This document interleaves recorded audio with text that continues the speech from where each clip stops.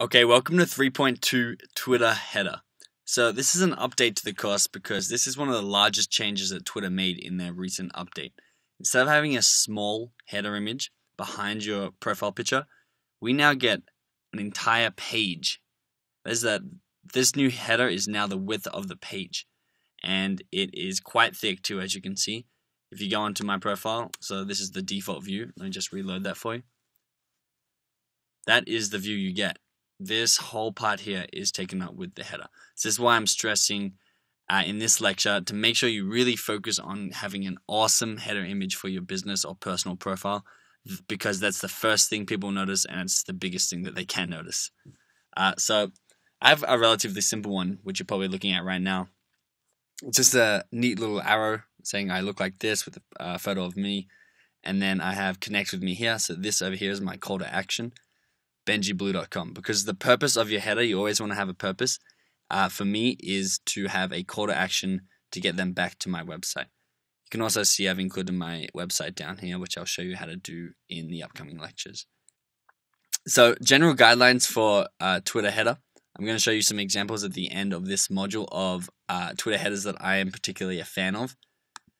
The header image recommendation is 1500 pixels wide by 500 pixels tall. Now, I wouldn't technically use this recommendation because what Twitter do is they do something weird where they actually compress it down to this size no matter what you do. And what they'll do is they'll cut off the corners of your header image if you have it at this size. So what I've done for you is I've created a header template for you. So I'll make sure that you can download this in the downloadable area of this lecture. If not, go to twitter.benjiblue.com and you'll be able to get it. So what you're looking at here is, this is the 1500 by 500, the whole thing, but this is where Twitter crop. So these are actually invisible areas. This is where your profile image will overlap depending if you're what device you're using. And this part here is invisible on mobile because that is where your profile image sits on a mobile site. So feel free to use this space and this space too. Just don't put any call to actions or anything prominent inside that area, if that makes sense. So the best way to get this image is to download it. I'm just going to copy it. And then open it in Photoshop or whatever software you are using.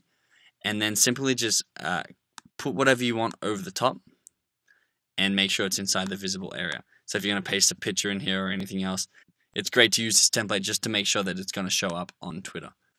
So I just logged in really quick so you can see how to change this header image. As you'll see, it'll be easy to change any part of your profile by simply clicking this Edit Profile button and then change your header right here. Upload photo or remove what is currently there. So you'd click Upload Photo and then you'd pick the photo from your desktop. Change your profile photo here. I'll go through that shortly.